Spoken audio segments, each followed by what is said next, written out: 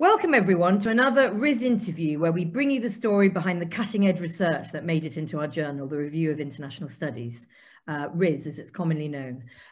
Today I'm delighted to be talking to Rory Cormack, who is a Professor of International Relations at the University of Nottingham.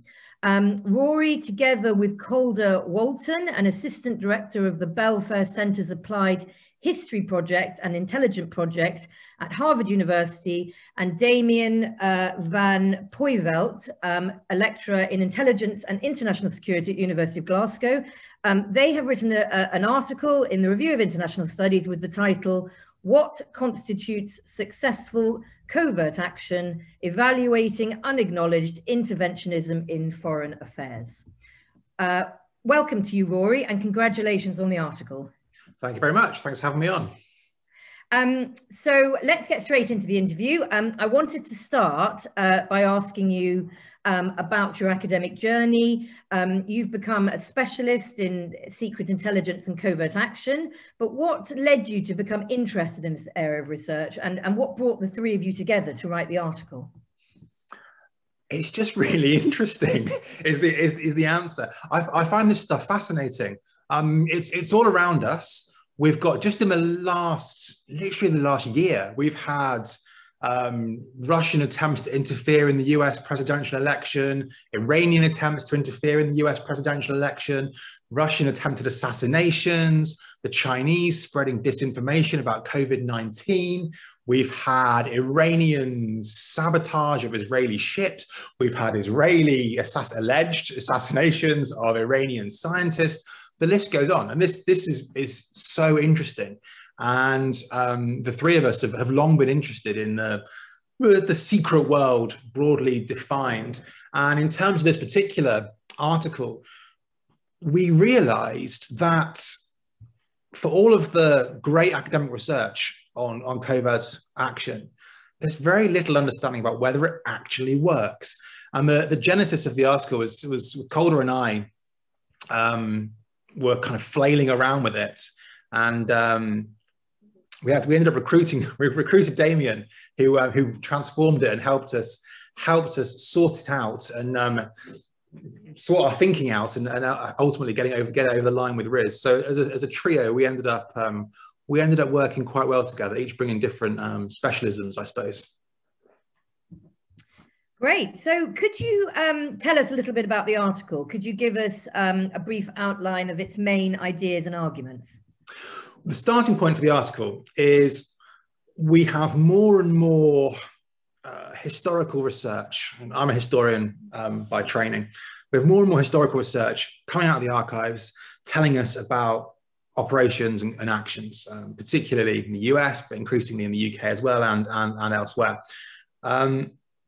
And international relations scholars are increasingly exploiting this historical research to ask the more IR type questions. What are the causes of covert interventions? What's the impact on democracy, on democratic peace theory?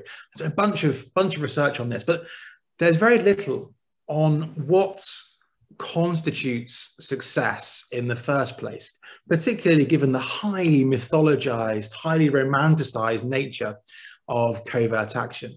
There's been a recent wave of very interesting quantitative political science analysis using data sets, and the three of us are respectful, but also a little bit skeptical of taking too much of a quantitative approach to what ultimately, we argue in the article, are subjective judgments.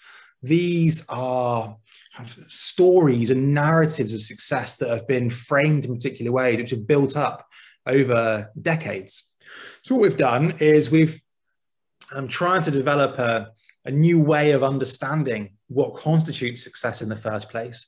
And then we apply this to a case study. And the case study we chose was the so-called golden age of success, the CIA's heyday in the late 1940s and 1950s, all the way through until the failure at the Bay of Pigs in 1961, when very, very, very notorious example when the CIA tried to invade and overthrow Castro in Cuba, and it went horribly wrong, not least because Castro was fully aware of what was happening and was ready for the invaders.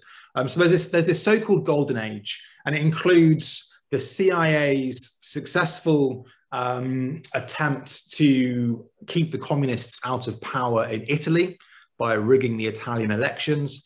It includes the famous example in 1953 when the CIA, alongside Britain's own MI6, managed to remove the Iranian Prime Minister, Mohammad Mossadegh, because he was just too nationalist and getting a bit too close to the communists. And it includes the 1954 operation where the CIA overthrew the president or sponsored a coup against the president of Guatemala. And these are successes. The success there is taken almost as a given. And most of the analysis is about what were the longer term implications of that, about whether it was right for the CIA to do those things, about how it became a success, how you can ensure these things are a success. No one's really questioning, actually, was it a success? Why are we taking that for granted? So we unpack this case study and look at how that narrative of success has built up over decades, looking at the sources available, looking at the framing of those sources, looking at the characters. We draw on a little bit of the narrative turn in foreign policy, bit of interpretivism, just to look at how this became a success. And our argument basically is that it's very difficult to understand success in covert action, and not just because of the secrecy. Obviously, covert action is shadowy, it's secretive, it's mythologized, which makes it really, really interesting. But that's only half the problem in working out, does this work? And the other half of the problem is it's really interesting because it's kind of intangible, because covert action exists to nudge other forces along. It exists to sponsor internal dissidents, rebel groups, opposition politicians. How can we know that the covert action was instrumental in achieving these things? How do we know that the election wouldn't have been won anyway, that the coup wouldn't have happened anyway? So you get into this world of counterfactuals, which we think makes covert action just so fascinating and intriguing. And also it works alongside overt, traditional foreign policy, economic policy, military threat. So again, how can we pinpoint the fact that it's the covert action which is making all the difference? So ultimately, we argue that covert action is successful when salient observers, when influential people say it's successful, and when that judgment becomes a dominant narrative, when it sticks. That's the crux of our argument, really. So I think you've already answered this partially, but you may want to add some more. I was just wondering why covert action is so difficult to evaluate. Well, first of all, a few things. One, it's secret and highly classified. The Americans, to be fair, are relatively transparent. They've declassified around 50 operations. The Brits, less so, and other countries even less so. So it's difficult to know this stuff. And obviously the more contemporary things that we see all around us today, they're still very highly classified. So it is secret, but it's also difficult to pin down. It's difficult to create data sets, I would argue. How do you know when a covert operation begins or ends? Take the Iranian coup in 1953, for example, a very famous case study of covert action. When did it start? Does it start when the Americans gave a green light in spring? Did it start when Britain started to overthrow the same government back in autumn 1951? And where does it end? The Italian elections, another example. The CIA successfully kept the communists out of power, but then carried on covertly giving money to the government for decades afterwards. Is that one operation? Is that 10 operations? It's very difficult to quantify, I think, which makes it difficult to then come up with success. It's also difficult because, as we said earlier,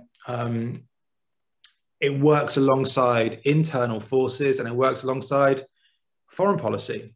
How do we pinpoint, how do we isolate that success? And then finally, it's difficult to judge success because how do we judge the longer term consequences of that covert action? This is a big, quite controversial issue. You could argue, and people do argue, taking the 53 coup again as an example, that the covert action led to the 1979 Islamic Revolution and all of the problems for America and the West that come from that. Other people say, well, actually, no, that's counterfactuals. You can't prove it. And besides, surely it's better to have 25 odd years of peace and stability at the height of the Cold War. And that's worth whatever may or may not be ascribed to the long-term effects of covert action. So it's so much is subjective, so much is mythologized. There's so many stories going on that it's very, very difficult to quantify or objectively say this was a success. Okay, so why are people on both sides so quick to point the hidden hand and see covert action success? This surprised us. This is one of the more interesting things that came out of the article, which there are different dimensions of success. You have the success of did it meet its goals, and then you have other more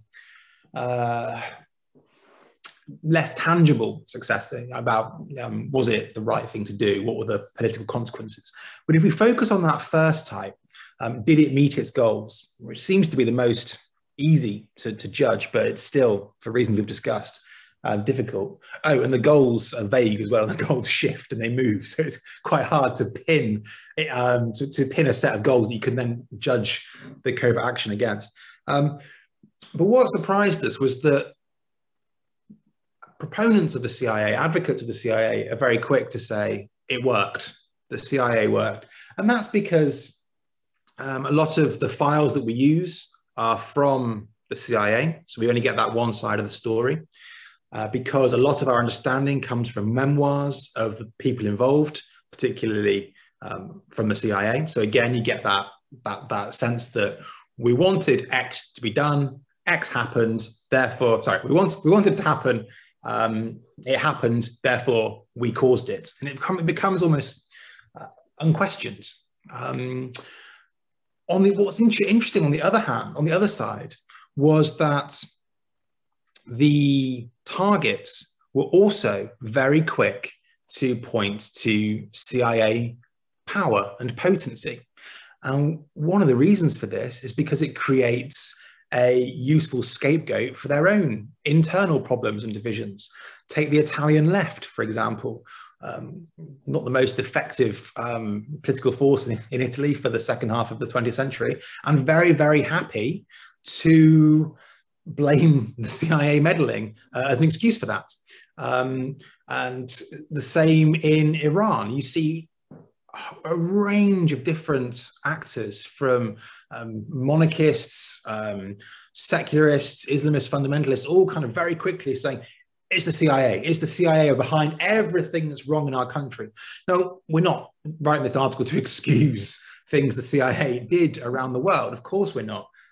But what's interesting is how different audiences perceive it, and the scapegoating, the paranoia, which can sometimes come from it. So you have two different sides. You have the sponsor and the target, and both, for their own reasons, are very quick to collude in this narrative of a potent and powerful CIA that can meddle, manipulate, and change things almost at will. And this generates the myth of the powerful CIA. Now, those narratives start to diverge when you start asking, what are the consequences of this? And was it right? Was it excessive?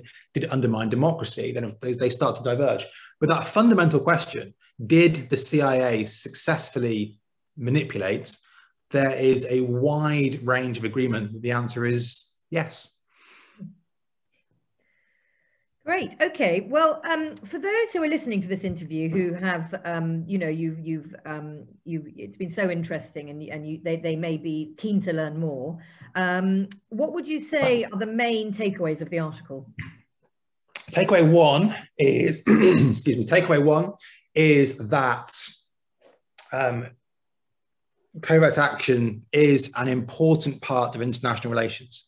It's under-theorized, and we need to know more about it. This is not just stuff that generates clickbait because it's interesting, and interesting stories about assassinations and bombs and disinformation, all this kind of stuff, which is fascinating, but it's also a very important part of international relations, and we need to understand if it works. Second takeaway is that it's very difficult to answer that question objectively and quantitatively. It's all about how narratives of success have built up. And third takeaway, and I think the biggest, because for me, this isn't just a theoretical argument, it has real world applications. And if we take the current Russia issue as an example, how we respond, how we perceive the success or otherwise of Russian attempts to divide the West, to undermine our faith in Western liberal democracy, is almost as important as the Russian operations themselves. How we perceive them really matters. Many of these operations are a bit rubbish. They're a bit blunt. They don't have that much effect. The problem is when we talk about them and talk them up, in the words of one recent MI6 chief, when we big up the Russians, we do their work for them. And many of these covert actions, because they don't exist in a vacuum, when we overplay the success of the hidden hand, we breathe oxygen, we breathe new life into what might have been a pretty weak operation. But because we're all talking about, oh, Russia, oh, disinformation, oh, they're meddling, it kind of delegitimizes, it masks over our own problems. It means that we're not getting our own house in order. And by we, I mean us and the Americans. We can't just say, oh, the Russians are behind all of this polarization. They're not. They're exploiting it, but they're not causing it. So we need to get our house in order rather than just blaming everyone else. And by talking up Russia, it makes those operations more effective. And that's one of the key takeaways, the key policy implications of the article, is that how we respond to covert actions and rumors of covert actions is actually fundamentally important in the impact those covert actions have. That's great, Rory. Thank you. I mean, I think that for those listening, I would have thought they would love to go and read the article after everything that you said. So thank you very much for being interviewed. It's obviously a very fascinating subject, and we're very grateful to you for giving us a glimpse into the research that you've been conducting. For those of you who are keen to learn more, you can read the full article on the First View section of the RIS website. If you're a BISA member, you can access this free of charge. It's part of your membership. You need to just log into your account. And if you're not a BISA member, you may be able to gain access via your institution. And while you're here, please do look at our website, the BISA website, which is www.bisa.ac.uk. You can learn more about us and see all the wonderful benefits a BISA membership can bring you. So that's it from us. Thank you very much again, Rory. Thanks for having me. It's an absolute pleasure. Thank you, and goodbye. Bye-bye.